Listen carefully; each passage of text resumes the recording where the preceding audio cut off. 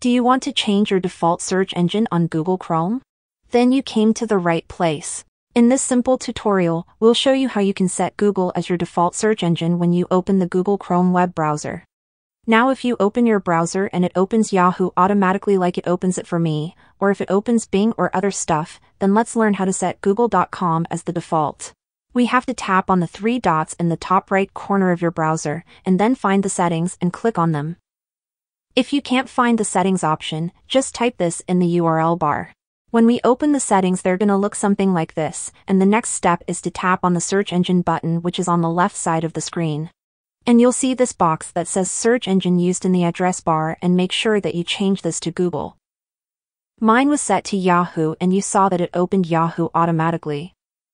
Now when we open a new tab in Chrome, it will automatically open google.com, and we can now search for anything we want. Now expand this Manage Search Engines and Site Search. You'll see these engines and websites. And we have to make sure that Google is the default, just like it is in my case.